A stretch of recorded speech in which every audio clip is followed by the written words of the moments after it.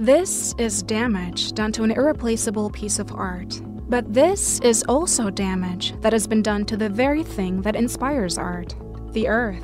And unlike Leonardo da Vinci's Mona Lisa, safely preserved behind protective glass, damage done to the Earth is lasting and irrevocable. That is the message climate activists have apparently been trying to deliver by targeting numerous artworks. The protests seem like a means of bringing more media attention to the issue of climate emergency by raising a thought-provoking question. What is worth more, art or life? Is it worth more than food? Worth more than justice? Yet the concept of attacking a piece of art is actually nothing new.